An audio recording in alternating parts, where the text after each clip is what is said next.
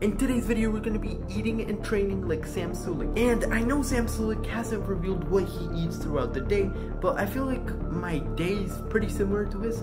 So let's get right into the video. Alright guys, so I woke up at 11 o'clock in the morning and I had to do a virtual class for college and I did that. And now, we're gonna hit the gym. I just ate like some potatoes and cheese. Now we're gonna hit the gym. Let's get it. Alright boys, we're going to the gym on a bike. It's a little warm up before the gym, I guess. And I don't have a car yet. But, oh shit. And I'm gonna get my license soon. There's some people working there. Another dude on a car. Yo, vlogging is so awkward, yo. But yeah, alright, I'll record again when I get to the gym. I'm gonna hit some bench press. Training like Sam Sulek, you already know. About to go to college later. I need to go to college. Calculus class, but yeah, let's get it. About to hit some chest and bench, but we need to get a spotter, so let me see if I can find a spotter real quick. Here I'm benching 178 pounds, and funny enough, the first set I got 8 reps, and then the second set I got 9. And I think that was because I thought it was gonna be heavier, but it wasn't that heavy. So benching is very mental. Like, if you decide you feel strong, you will get a bunch of reps. And technique plays into it a lot. Benching takes a lot of technique, so keep that in mind the next time you bench. Second exercise, guys, we have some heavy shoulder press. Heavy shoulder pressing builds up the shoulders so nicely, bro. And I'm using a slight incline on the bench because it's way more comfortable and you can press heavier weights. You're still hitting full shoulders with the slight incline. A lot of people think, oh, that's all chest. Like, it's not all chest, you're using all of your shoulders. And if you're using chest, you're getting a slight upper chest work, so it's a win-win. Third exercise, we have a cable fly for the chest. And I'm trying to press up to get a little bit more of upper chest. Still a normal cable fly. I'm just trying to feel my pecs as much as possible. Not a lot of people try to focus on perfect form. I just try to feel the chest working as much as possible. Cable fly, great exercise to get a pump on the chest. You get an insane pump from cable flies. Fourth exercise, we got lateral raises. If you want to build your shoulders, you want to spam these like crazy. Focus on your form. Getting good form on this exercise is very hard.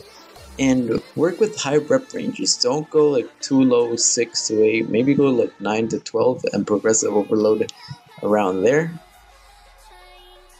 We just destroyed our chest and our shoulders. Now you want to hit some triceps. For triceps, you want to do skull crushers. These are amazing for tricep gains, guys. Trust me. They put a lot of meat on the back part of the tricep, and that's the part that looks the sickest, to be honest. Like, skull crushers are like the most important for triceps, and you already hit them. You already hit tricep on your presses. If I only could pick one tricep exercise, I would pick a skull crusher, and I like going heavy on these as well. We're finishing off the workout with some push downs, and the cable, I didn't place the pin correctly there. That's why I was struggling. I was like, damn, why is this so heavy? Push downs, amazing for the triceps. You can progressive overload super easily. You can push a lot of weight on these. They're just great for the triceps, man, honestly.